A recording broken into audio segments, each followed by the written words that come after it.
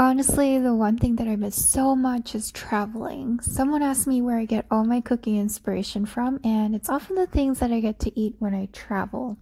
This is in Japan. I know you probably have seen a bunch of travel videos, and I always skip them because it always makes me too nostalgic, but I finally got around to checking my footage from Japan, so here it is, everything that I ate.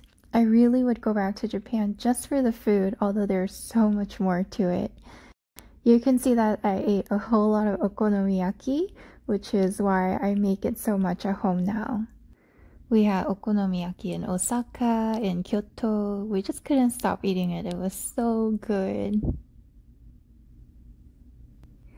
And this was a beautiful blue bottle location in Kyoto. If you'd like to see more travel videos, let me know in the comments.